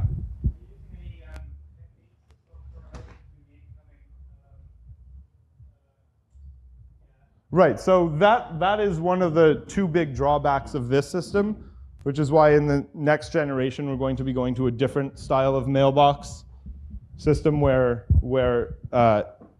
you can prevent correlation attacks. The attacks he mentioned are basically you want to verify whether some person is a certain NIM. So it turns out if you already suspect that person X is NIM Y, it's not too hard to verify that in general, right? You can cut off power to person X's house and see if Y ever logs on again and things like this.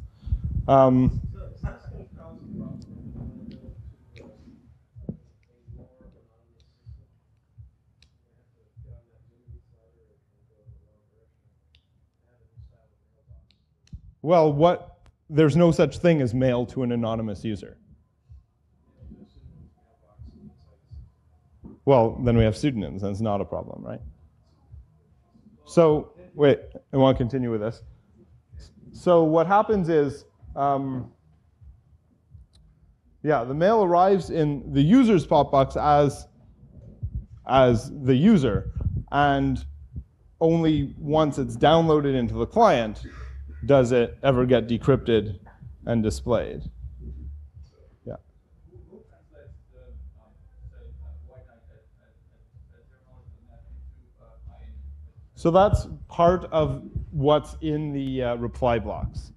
So the reply blocks say, okay, first send it to this address and encrypt it with this key, and here's some other header information to pass to him. That other header information will tell him to send it to this address. Once he decrypts it, we'll tell him to send it to this address. Here's an encryption key, and so on. And this last guy, he'll have the header send it to ENG at CS Berkeley Edu.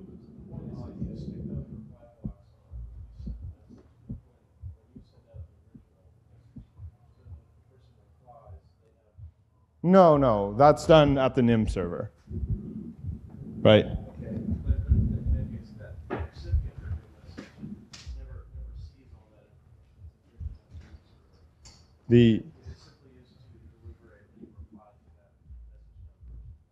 No, this is only an incoming mail, right? Outgoing mail just appears to be an email message from whiteknight@freedom.net, and it has a digital signature on it. But then a reply to that mail will come into the Freedom Mail gateway. It will see, oh, this is for whiteknight@freedom.net. It'll look up the key then, and the reply block, stick it all together, do all the magic, deliver it in this way, and comes out. Yeah. And this any delay in the mail system, I could easily check someone's pseudonym if I just have access to his server. Right, well, this is the correlation attack. What happens if you just send 54 gigabytes of email to a certain NIM, right? And just watch that guy's pop box fill up. So, what about, we don't have it yet, but it's just more protocols we have to plug into the thing.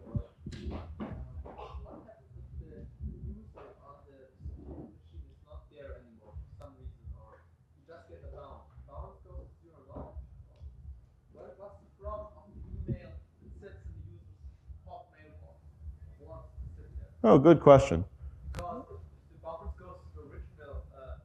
No, obviously that's bad.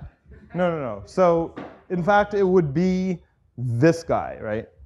It would be the sendmail daemon here. Or whatever. But in fact, it's not sendmail. It's, in fact, we don't use SMTP for any of these connections at all. Not only do we not use SMTP, we also route it over the anonymous internet system, so that unlike in a normal remailer system, if this guy receives something and he wants to know who sent it, so that's sort of the other way around for outgoing email. If he receives something and he wants to know who sent it,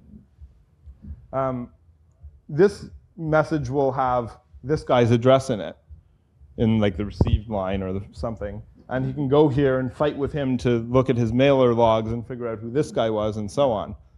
But if these connections are themselves over the anonymous cloud, then this guy has no idea who even sent him the message in the last hop. So you can't even work backwards. But that's a point because bounces do happen in reality. So maybe it's interesting to see what happens if the user got renamed, the mailbox is full, whatever, the mail doesn't get delivered, there's an error message.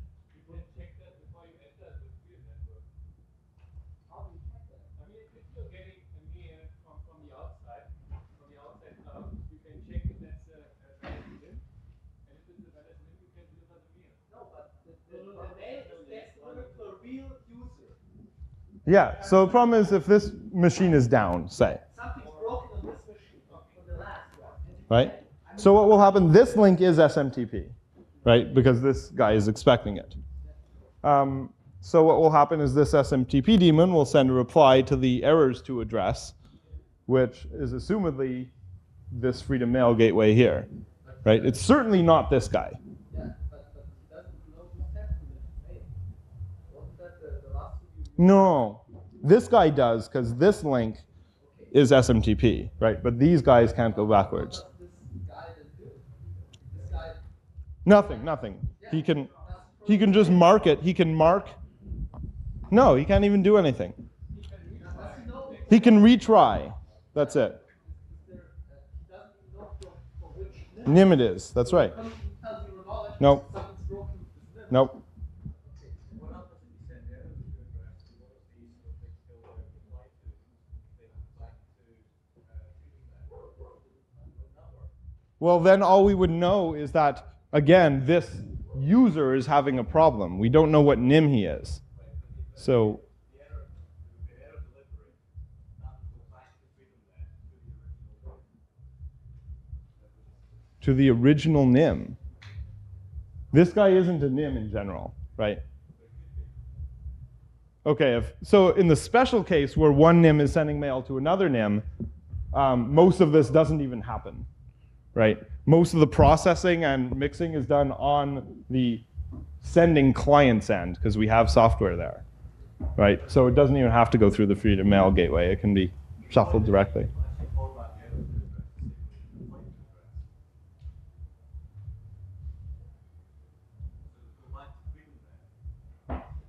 Right, so if this guy is a NIM, yeah, we could do that and send the errors to that NIM. Well, no, wait, but that's undesirable. No, that is undesirable. Well, this guy would just get a message saying he sent mail to whiteknight@freedom.net. You, under no circumstances, want him to get a message back saying unable to deliver to ENG@CS-Berkeley-Edu.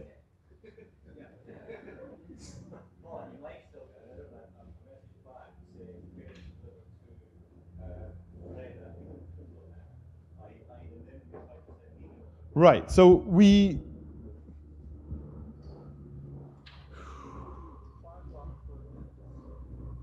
What? For a bounce. That's just... So I think the problem is not even necessary to be solved because we're replacing this whole system anyway. Right, in the next generation. So...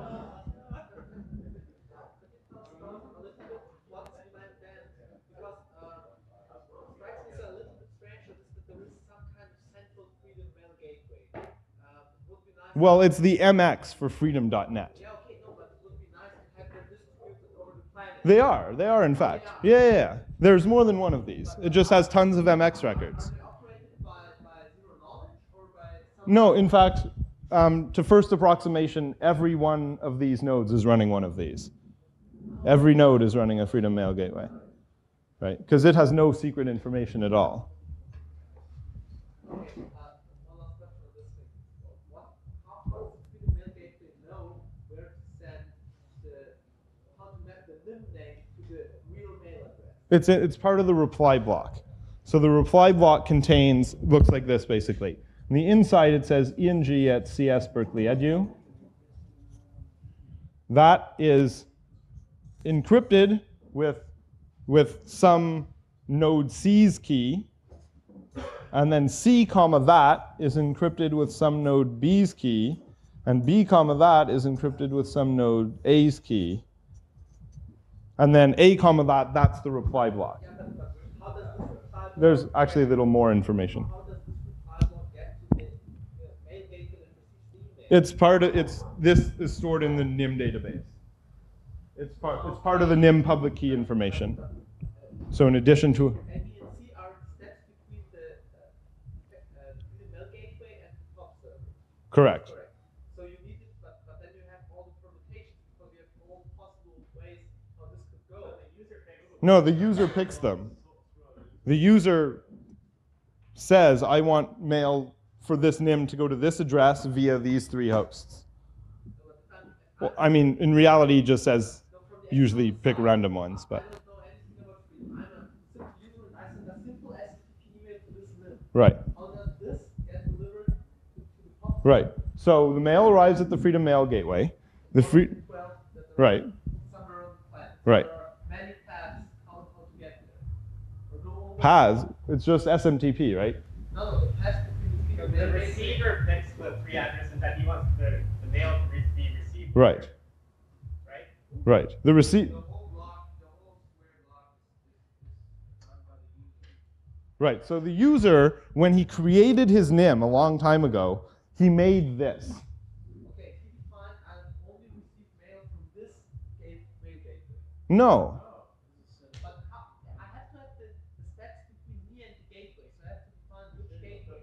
So the gateway sees send it So this guy sees send it to A. This might be A. yeah. Right? So he sends it there. There might not be a direct connection in the Freedom Net between this guy and A. When he sends it to A, he actually sets up a anonymous IP connection through the Freedom Cloud. You have to predefine all of that, and then you have an database. No, that can't happen, right? Obviously. Yeah, yeah. So it's just It's like loose source routing. yeah. So below is the real. Below it is the anonymous and It's not a really fully source route. right, loose source routing it's more like. One of those nodes that you have to reply block is that it's removed from the network. That's why you have 3 reply blocks or some number of them. And reply blocks are refreshed automatically often to achieve perfect forward secrecy as well. Right? Yeah. May I go back to the graphing? Sure. If you look at this, and if you said, how much of it can you implement by some creative use of combination of IPv6 or and So it turns out I actually talked to the IPsec guys at the Ottawa Linux Symposium last weekend or 2 weekends ago. And we were discussing, they were under the impression initially that you could just munge IPsec a little bit to do this. It turns out you can't. Just because of the way the IPsec headers are defined. If you could just slightly tweak the definition of IPsec and move some headers around, then you could do something useful with it. The problem is the padding, that you need to pad packets to a fixed size, and the padding information on an IPsec packet is just in the wrong place for that to work. So that when what you need to do as a packet moves from one place to another, it might get shorter from the decryption, but then you have to pad it again so it's the same size. And it's just a detail in the order that the header information comes in, where the padding information is just wrong for that to work properly. So I found that rather unfortunate. But that having been said, we do use a lot of the same principles as IPsec, right? Our implementation is what FreeSwan ought to have been. It turns out, so we're using on Linux anyway, right now IP forwarding for the 2.0 kernels, and the 2.2 kernels will move to IP chains if we decide it's necessary. Turns out the FreeSwan guys at first thought that would be a good thing to do, but then someone told them that you couldn't do that. So they just did it some totally other way, which involved a whole lot of kludges and knowing about lower level interfaces that they shouldn't have to know about and stuff like this. And that's unfortunate because doing it the right way in the forwarding rules works. I mean, it just works fine.